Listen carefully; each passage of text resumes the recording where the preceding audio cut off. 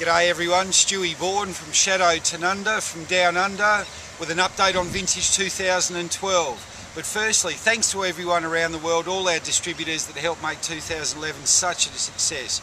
Wine Spectator magazine's top 100 wines of the world, Wine Spectator magazine, top 100 best value wines of the world, and Robert Parker electing to choose us as one of the top 20 great value producers of the world as well.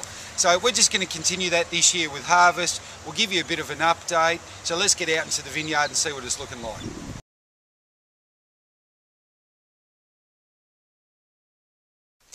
So here we are out in the vineyard, and where are we up to at the moment? Semillon, Riesling, the whites, they're all pretty much done. They've all come in, they're fresh, they're clean, they're crisp, they've got beautiful acidity, great aromatics and lovely fresh citric tang. And as to the reds, like this Shiraz out here, this is coming off in the next couple of days, and this is what we're seeing. The start of the red Barossa harvest is beautiful, small bunches, great flavours and tannin development, small berries with packed full of flavour. The seeds are all starting to ripen up beautifully, so vintage 2012, just at the kick-off of the reds, looking great.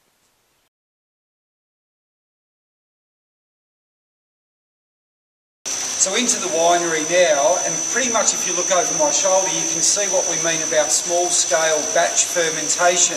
So I've got a whole lot of these little open fermenters. We're bringing in just a few tonne at a time, and we're separating out each batch to give rise to a whole bunch of unique little parcels of wine that we'll blend later. Shiraz just behind me has just come in, and you can already see from the early colour these wines are going to be fantastic. Now from fermentation on skins, the next part of the process of course is going to be using the famous Chateau Tanunda basket press.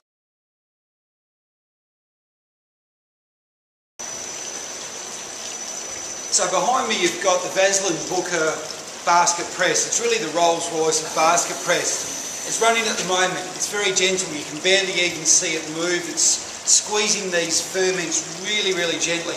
We don't want over extraction. We don't want bitterness. And so a machine like this is really going to be the best, most efficient and gentle way to press our fermentations. There's Shiraz coming out the bottom now.